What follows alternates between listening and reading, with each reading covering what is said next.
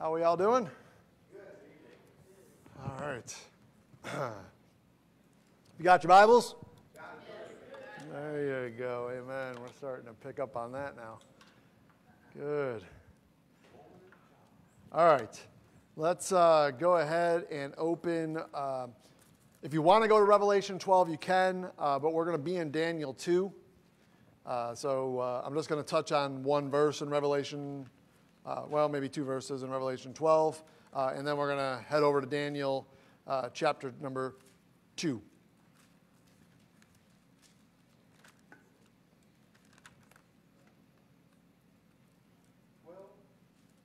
Revelation 12 and Daniel 2.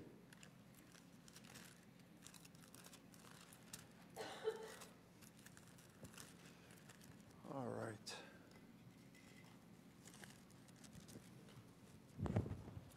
All right, so if you remember, in Revelation 12, John, the Apostle John, is writing about this great wonder that he sees in heaven. And if you remember, he sees this woman clothed with the sun and the moon under her feet, and then this child being with child in travail and birth, pain to be delivered, verse 2. And then we see that there's appeared another wonder in heaven, a great red dragon having 7 heads and 10 horns. And so, if you remember, we talked about this a couple weeks back, because we're talking, let's take a step back real quick and just remind ourselves what we're doing. We've been talking about what happened with Lucifer prior to his fall, right? And potentially was what happened taking place between Genesis 1:1 and 1:2. We're not talking about, and I want to be very clear, just in case I haven't been, I'm not suggesting people like to suggest gap theories and things like that. I don't know that we need to go there. I would rather just go with Scripture. I don't know that we need to say there's a gap theory, but certainly we can come to the conclusion that Satan fell. We know that Lucifer, he fell, and at some point he fell, and we're trying to determine when that was. And again, I think it fits with other Scripture. When you start comparing Scripture with Scripture, I think it fits pretty good right there between Genesis 1:1 and 1:2. When you start to take those words found in Genesis 1:2 and compare them with other Scripture, you start to go, okay, wait a minute, something's up here. So we're kind of doing a trek through the Bible about this Lucifer guy, trying to understand a little bit about him. Listen, why would we want to do that? Probably one of the biggest reasons why I would say we certainly don't want to give him any fanfare. He doesn't deserve any. And we certainly don't want to give him any props because he doesn't deserve any of those either. But what I would say is this: we're in a war. And when you're in a battle, you need to know who your enemy is. And you need to know what your enemy is about, and you need to know what your enemy's battle plan is, or else you're not going to do a very good job of fighting the battle against them.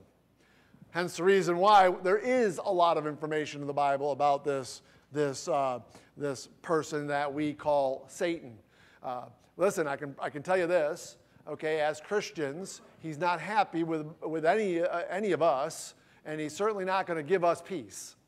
He's not going to allow us that privilege. Now, the Lord Jesus Christ gives us peace, but we've got to choose to either walk in the flesh or in the Spirit. Because if we're walking in the flesh, well, then we're doing our own selves some problems there, and I don't think peace comes with walking in the flesh. I mean, I know it doesn't for me. I don't know about all you, but I know when I'm walking in the flesh, peace is not what follows. It's when you're walking in the Spirit that peace is following, and we can just give it over to our Lord. But okay, again, this is why we're kind of doing this. And on top of that, we are preparing for when we launch into our actual study of the book of Revelation. Having a lot of this in our back pocket is going to help us have a better understanding of the things that are going on in Revelation. Revelation's a big book. It really is, once you kind of start grabbing onto things, it really actually is a fairly easy book to understand, but it can be very daunting if you don't have those the mindset of understanding of some things that helps us understand the book. With all that being said, the one thing I wanted to pay attention today, okay, so you remember, who's the woman? It's Israel. Very, very important that we understand that that's Israel. Because if we make that the church, or if we make that anybody else for that matter, we're going to run ourselves into a lot of trouble, because then now you're going to have to replace where that event in Revelation 12 is taking place. If it's Israel, then we can understand that that is taking place in the tribulation, and certainly Revelation chapter number 6 through 19, it's talking about the tribulation period. So, okay, so the woman's Israel. So, okay, so then, and then now, I think I heard somebody say Mary. So Mary is from Israel. She's a Jew, right? We don't want to say it's Mary because it's not Mary, although it is Mary who is the one that delivered the child Jesus, because that's who the man-child is. It's Jesus. Amen? All right. The great red dragon, verse number 9, we're very clear on that, who that is, because it was the serpent called the devil and Satan. So we know right here in this passage who that great red dragon is. But remember now, it's telling us that this great red dragon has how many heads? Okay. And so we've talked about that. And here's the thing you want to know about that, right? I've seen so many commentaries. I've seen so many people get this wrong. And this is how you're going to mess up. First of all, this is how you're going to mess up any scripture in the Bible. But definitely when you come to the book of Revelation, you're definitely going to mess it up going here, because it is what they would call a apocalyptic book. It's talking about stuff that is beyond, it almost seems like it's just fantasy, if you will. Here's the thing you need to understand about the Bible. Get this in your soul if you haven't already got it in your soul. You never need to go outside of the Bible to interpret anything in the Bible. And if you need to go outside of the Bible to do it, there's where you're going to run into trouble. There's where you're going to have problems, because anybody's imagination, remember what we talked about sin, right? Our imaginations are wicked, right? So you put your imagination into it, or if you put presupposition, which many people do, and listen, just because we're a Baptist church, let's be careful we don't do that, okay? But if you put presuppositions into the Bible, well, you're going to mess it all up, man. What you got to do is just let God just tell you what everything is. And that's why the art of comparing Scripture with Scripture, spiritual things with spiritual things, as Paul says over there in 1 Corinthians chapter 2, is so vitally important to our understanding of Scripture. No prophecy of the Scripture, Peter tells us, is for any private interpretation. We don't go to Scripture and interpret it for ourselves just because we don't understand it. If you don't understand it, take a step back, give it to the Lord, and wait till He reveals it to you in the Scripture. Don't just start putting your own ideas of what you think it means in there. You do that, I'm telling you, man, it's just not going to work out very well. It just won't. But when you run through the Bible and you look at the 7 heads of Satan's heads here, what you're going to realize is, okay, Israel is the epicenter of the Bible. All prophecy in the Bible centers on Israel. I know that's a big news flash, because a lot of people like to think it centers on the church. No, it does not center on the church. It centers on Israel. Israel's the epicenter. So, Israel was given a very specific plot of land. Remember, Satan doesn't like that, because that plot of land was Satan's. We talked about that the last couple of weeks, right? This is why all this stuff is kind of important. And listen, all that's going over in Israel right now is important. It's all biblically based. This is all stuff that's supposed to go down here as we are finishing up in the last days, because I do believe we're in the very last of the last days. Okay? But I'm not going to tell you how much time we have left, because I don't know. The Bible doesn't tell us. All I know is we can look at the birth signs and know we're getting closer. And certainly I believe we are. But Everything in the Bible is going to be focused around Israel. That's why I wanted to make that point in Revelation 12, of who that woman is. Satan's attacking who? Israel in the tribulation. Okay? Hence the reason why that's important to make sure we understand that, because what it helps us then understand is, okay, what are these 7 heads? And when you look at the 7 heads of Satan's satanic system of government in the world, okay, because again, remember, 1 Corinthians 4:4, he's the little g god of this world. Y'all remember that? Right? Okay? And so he is, I'm just going to use the word, right? He's hell-bent on the destruction of man, and he's hell-bent on wanting to rule the world. Okay. When you start running through those 7 heads, it becomes real easy to define them biblically, because the Bible gives it to us. So who was the first one to usurp Israel? It was Egypt, right? You all remember the story over there in Exodus, right? Who was the second one? It was Assyria. Okay, and here's the key about those first 2. By the time you get to Daniel, they have already done their stuff. Okay? So when Daniel sees the vision, Nebuchadnezzar, and then Daniel sees a vision over in chapter number 7, he's not focused on the 2 that have already passed. He's now looking at the 4 coming in the future. And then we get a nice little, and we're going to see that tonight, but you got Babylon, you got Media, Persia, you got Greece, Russia, Alexander the Great, and then you got Rome. But then there was something about Rome, the great and dreadful beast, that was diverse from the others that came before them. It actually broke into pieces, and as Daniel says, it's going to actually, quote unquote, revive itself. So here's something just to kind of give you a little a pre-understanding, if you will. This is where we are right now. You say, Rome's not in control. Yes, it is.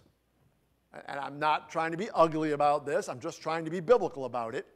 What happened to the Roman Empire after it crumbled is the military power was destroyed, but then something arose out of the military power that then took control over the earth. And that's the Roman Catholic Church. I'm not trying to be ugly. I'm just trying to tell you what happened.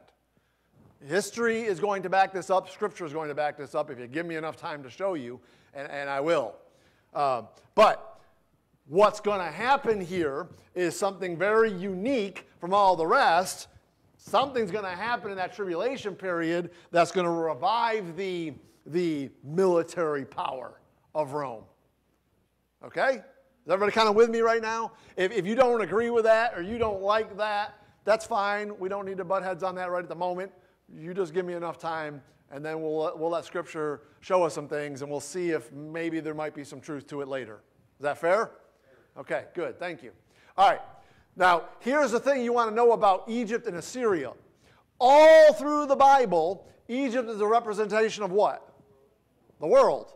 Okay, so oftentimes, remember what I tried to tell you last week when I was showing you all those different, I'm not going to turn around, I'm just going to remind you. Mountains in the Bible is what? Kingdoms, trees, men, cities. You have kings, you have darkness doesn't necessarily mean what? That the lights are out. It also could be talking about the evil realm and things that are going on within that area. When you're talking about the trees, you got the wilderness, the garden, the branches, the vineyard, the briars, thorns, root. All those things are very important. Fowls, oftentimes in the Bible, are representative of what? Demons, devils. The Bible actually uses the word devils, so we'll use that word. Satan and his fallen angels are because Satan is the prince of the power of the. So he's in that second heaven. But in that second heaven, there's a body of water. And that body of water is called what? The deep, the sea. And then there's a frozen piece of glass that separates the second heaven from the third heaven, that doesn't allow Lucifer and the angels to get into the third heaven. And what we're going to find later, which is absolutely crazy, Job 38 talks about this, Revelation 4 talks about this, there's actually literally a door that separates the second heaven and the third heaven. Kind of makes a little, now you go, when Jesus goes, I am the door.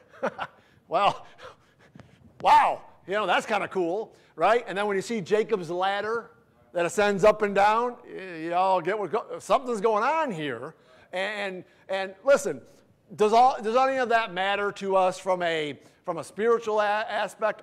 I don't know. But I don't know about you. If God's talking about it, I think it's cool. And I'm in. I want to know what God wants to say about this stuff. And then oftentimes what you find out is there actually is something we need to make sure we understand about this, because it does have a spiritual application. So don't just throw all that stuff as just cool. If all this stuff is cool to you, God doesn't care about cool. God cares about truth, and God cares about what are you going to do with the truth now, right? It's got to make a change in us. Amen?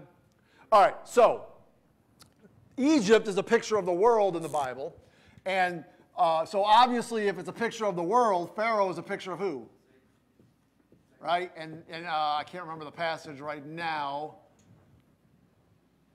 Was it Ezekiel 27, I think, where Ezekiel 29 maybe, where he actually says that Pharaoh is the dragon. He actually gives that connection.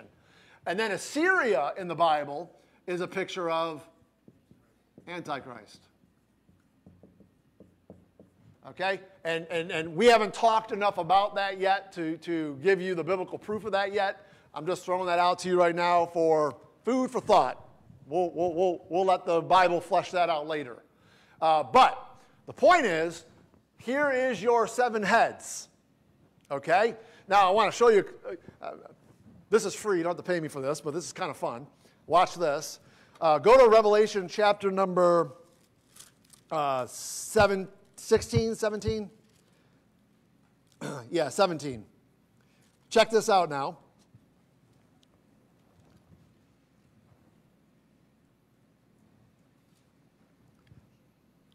Now watch this. So you're over there in Revelation 17, verse 8, and you go, the beast that thou sawest was and is not, and shall ascend out of the bottomless pit, and go into perdition. And they that dwell on the earth shall wonder, whose names were not written in the book of life from the foundation of the world, whom they behold the beast that was and is not and yet is. And here is mine which had wisdom. The 7 heads are 7 mountains on which the women sitteth. Well, that's interesting. Okay, because remember, what were mountains representative of? Okay, see why understanding these things are important? Are those 7 kingdoms? There you go. Okay, now watch this. And there are 7 kings. 5 are fallen, 1 is, and the other is not yet come. All right, let's just see. 5 are fallen. 1 is, and 1 is yet to come. See? Now you start to go, well, hold on a second, this book is cool. And what's interesting about it is, to this day, it's still right. It's still right. Of course it would be. God wrote it. Amen? Okay, that was free. You don't have to pay me for that. Have fun with that. Do whatever you want with it. I like stuff like that when God's word shows itself. And God is definitely not up there trying to show off, but he definitely can show off with his book. Amen? He definitely can. All right, check it out. Daniel chapter 2. Daniel chapter 2. We want to look at this, and again, we're trying to, what I'm trying to do right now is not that I feel like I need to, but I want to, let God prove out what we're saying here so that it's not just me telling you this is what it is and you just going, well, he said it was, that's what it was. I guess that's what it was. No. I want God's word to prove it out, okay? Again, remember, as you go through Scripture, who is the one that Israel fell into captivity first? No questions asked, right? Who, the northern kingdom of Israel went into captivity in 722 BC to the second one up here, that is that in the Scripture? All over the place, absolutely. Okay, now what has happened with Daniel is in 606 BC, now remember, the nation of Israel, after the death of Solomon, anybody remember what happened to it? It split into two kingdoms. It split into the northern kingdom of Israel, and it split into the southern kingdom of Judah. Okay? So this happened in 722 BC. Babylon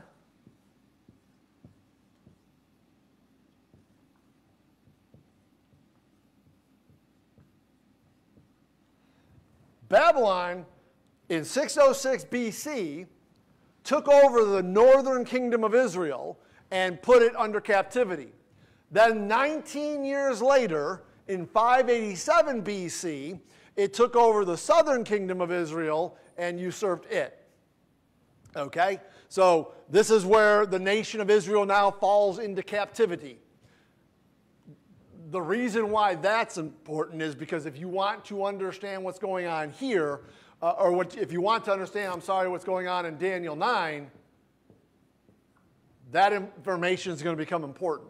We'll deal with that later. But I just want you to have that in the back of your mind, maybe write notes, whatever. If you want to understand what's going on in Daniel 9, this information is going to become vitally important to us. But for the purpose of tonight, of looking at Daniel chapter 2, here's what I want you to get into your mind. Israel has now gone into captivity to Babylon.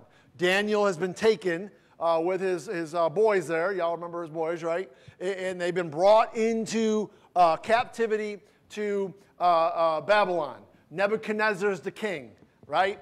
There's something special about Daniel because he won't eat the king's meat. Right? He doesn't want to assimilate into the Babylonian ways of thinking. Right? He's separating himself from there. Obviously, here's an interesting thing about Daniel. There's only two people in all the Bible that God specifically says, I love. Like writers of the Bible. Where he specifically says, my beloved. Does anybody know who those two people are? Daniel and John. Now, certainly he loves us. I mean, for God so loved the world. I'm not trying to but I think it's interesting. He gives a very special call out to these two guys. Why that's important to grab onto is because, listen, there is absolutely no way you could ever understand the book of Revelation without understanding the book of Daniel. And you cannot understand the book of Daniel without understanding the book of Revelation. They go hand in hand. Okay? Of course, who wrote Daniel? Daniel. And who wrote Revelation? Why? Because both those books are dealing with the apocalyptic events of these last days going into the tribulation. Without doubt. And we get really, really deep information out of these two books. But anyways, get the story. Daniel's in captivity. And Nebuchadnezzar has this dream. He sees this great vision of this big statue, if you will, and he goes to his wise men. I almost want to go there right now, but I can't. Listen, you want to know what's going on in Matthew chapter 2 when the wise men come to go see Jesus when he was born? You got to understand where those wise men came from. And you got to understand how they knew that Jesus was going to be born. They got all that information from this boy Daniel. And we'll tie that during Christmas. we'll wait till we get to around there. That's a pretty cool stuff to do all that. You go, whoa, wait a second. That's pretty cool. Anyways, because the wise men are the magi. That's what they are. Okay? So Nebuchadnezzar goes to his wise men, and he tells them their dream, and he says, well, here's the problem, okay? I want to tell you my dream, but I can't really quite remember what happened in my dream, so you're going to have to tell me what I saw in my dream. You're wise men, tell me. And the wise men are like, we can't do that. What are you kidding me? Nobody can do that. And then Nebuchadnezzar says, well, all right, well, if you can't tell me, then I'm going to kill you. Right? And so now this gets back to Daniel and his boys there, and Daniel goes, well, that don't sound good. So him and his boys have a little prayer meeting one night, and they're praying to the God of heaven, and the God of heaven comes down and interprets the dream for him and shows them. And so then Daniel goes back to Nebuchadnezzar and says, hey, king, let me tell you something. I know your boys can't figure it out, and there's probably no man on earth can figure it out, but I can tell you who can. There's a God in heaven who can figure it out, and let me tell you the dream and the interpretation thereof. And he tells them. Everybody with me? Okay, so what the dream was, if you look at this in chapter number 2, you see verse number, let's start in 31. It says, thou, O king, sawest and behold a great image. The great image was whose brightness was excellent, stood before thee, and the form thereof was terrible. So please forgive me of my drawing. I'm not an artist, and I don't got time to draw this. Here's my image. You ready?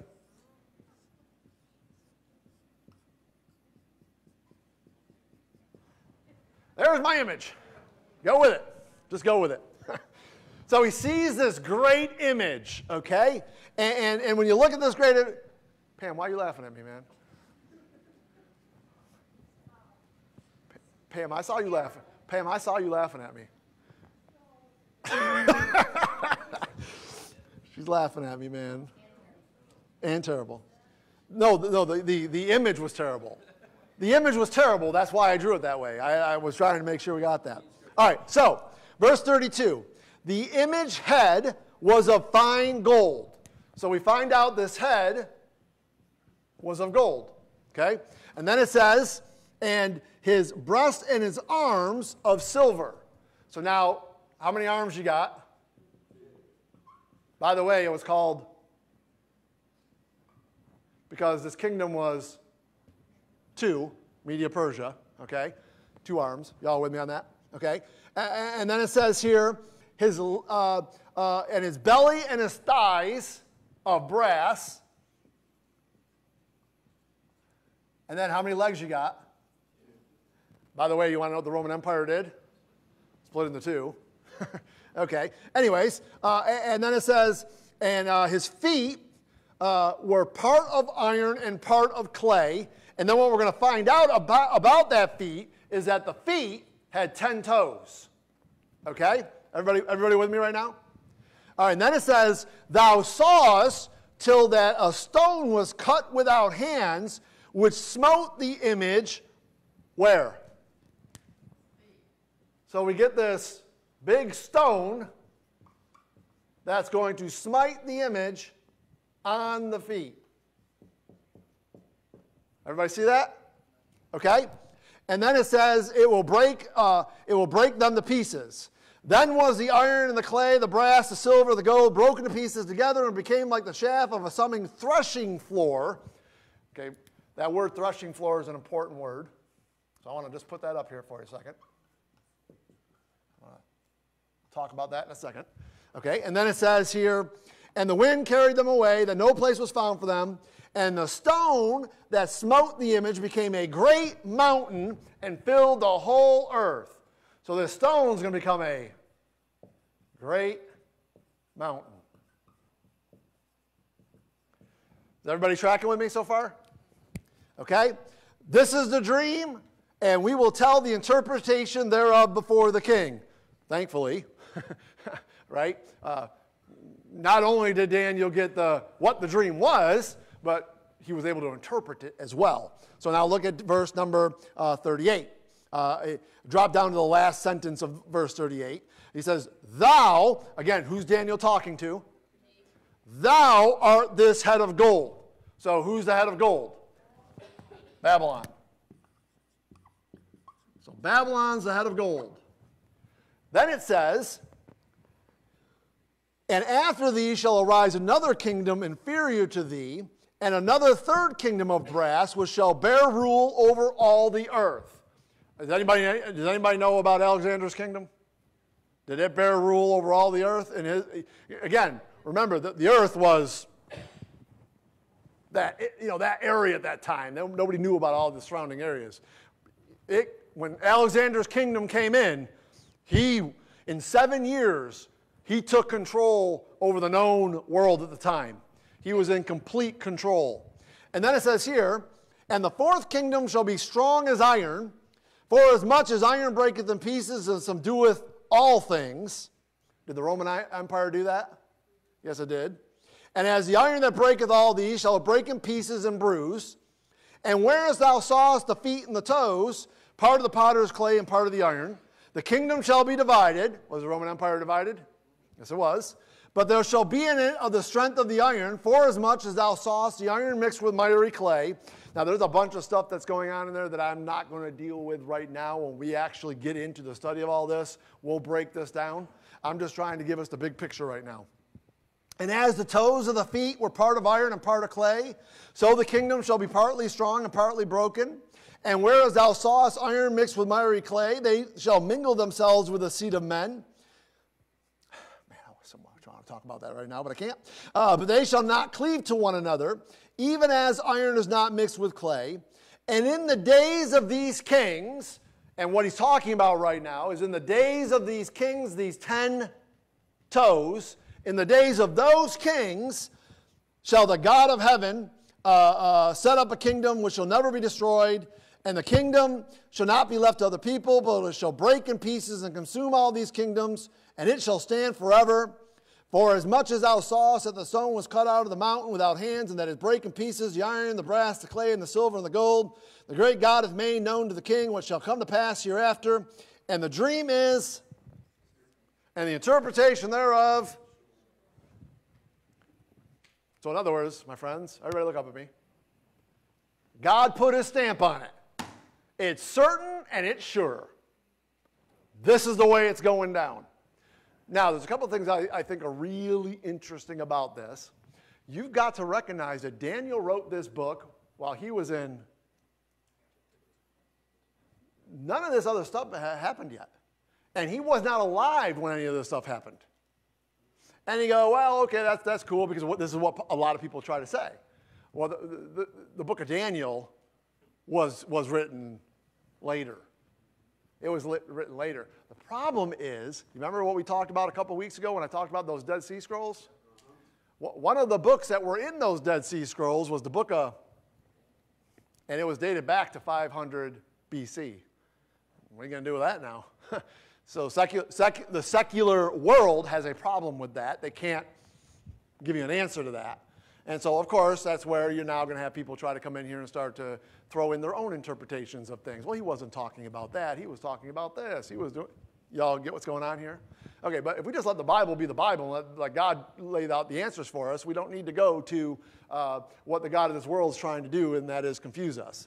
All right, so let me just lay this out for you real quick, and we'll be done for tonight. Next week, we will go into Daniel chapter 7, because there's more information that's going to get thrown into this that's going to help us really pull this puzzle together. But let me just give you a quick overview of what we got right here, and we'll call it a night. So what happens is Babylon is the head of gold. Media Persia is the silver. It had two arms because it had two kingdoms, Media and Persia, right? That was in control. And we're going to find something else about that kingdom in the bear that we're going to talk about in next week, okay? The brass was Alexander the Great's kingdom. That we're going to find out, which it actually did, is going to break into 4 kingdoms after Alexander the Great's death. It's the leopard with 4 heads, okay? We're going to talk about that next week. But again, it's exactly what it did, okay? Then you talk about those legs, which is the Roman Empire, which again, it broke sometime right after Constantine, 330 305 AD, somewhere in that area. Somewhere soon after that, the Roman Empire splits into two, an eastern and a western leg, okay? And then what ends up happening is that the military might of the Roman Empire falls 476 BC. My memory serves me correct.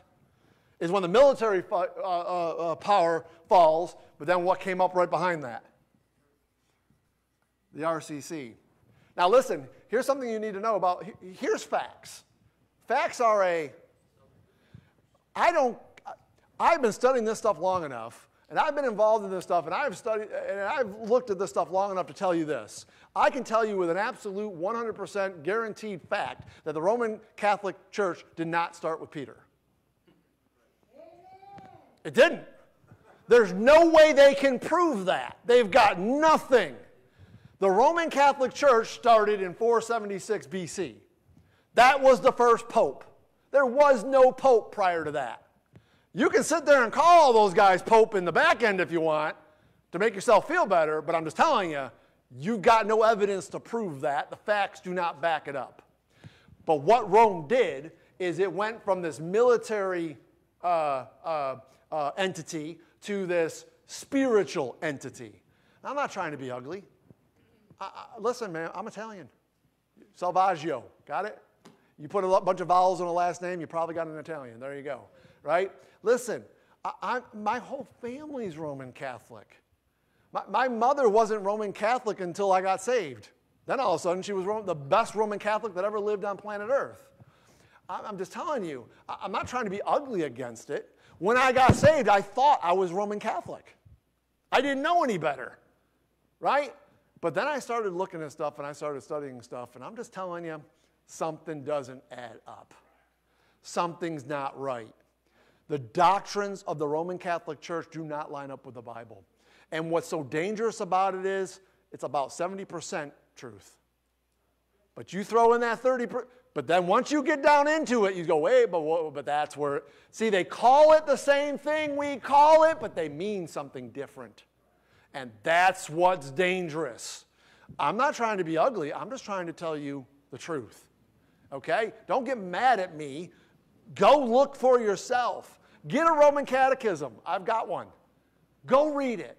And then compare it to the Bible and tell me what you think. Just start right there. You don't have to go anywhere else. Just go right there. How is the Pope God's representative on planet Earth? Man don't do that. God don't do that. No. So what you're telling me is when the Pope sits in ex cathedra on his throne, that what he says is truth, even if it goes against the Bible? And we're okay with that? No, man. Something's up here. Anyways, I don't want to get off on that track because I could. But grab onto this, okay? So here's where we are right now. But remember what it said here. But in the days of those kings, what kings? Those 10 toes. Now, you remember what this head, 7 heads had? 10 what? Huh? Remember that? There you go. There's your 10 horns. And then what we're going to find out, probably next week, is out of that comes a little horn. And that's the Antichrist, you understand. All that is going to take place when? In the tribulation period. So in other words, we aren't here yet. Okay, so Rome 2 has not happened yet. But what's going to happen is, in the days of these kings, a stone, and if I could just throw a little emphasis on the stone, I want to put a capital S. Who's the stone? The rock. Huh? The stone cut without hands. In other words, he's not man-made, my friends. What's he going to do? He's going to come down and he's going to smite the image on its feet. What's Jesus going to do at his second coming? Y'all getting this now? You're grabbing onto what's going on here? And then he's going to set up a kingdom, and it's going to become a great mountain. Remember what mountains represent in the Bible? Okay. He's going to set up his millennial kingdom, which there's going to be no end. Everlasting. Isn't that what it said? Didn't that what Daniel 2 told us?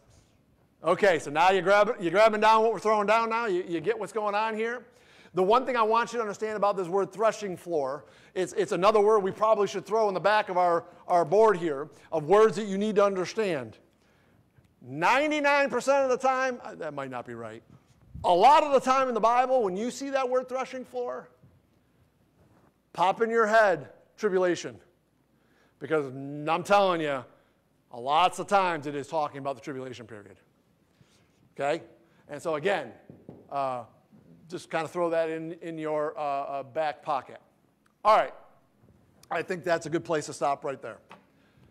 Good? Amen. Good stuff? Okay, well, again, we're just trying to build this composite.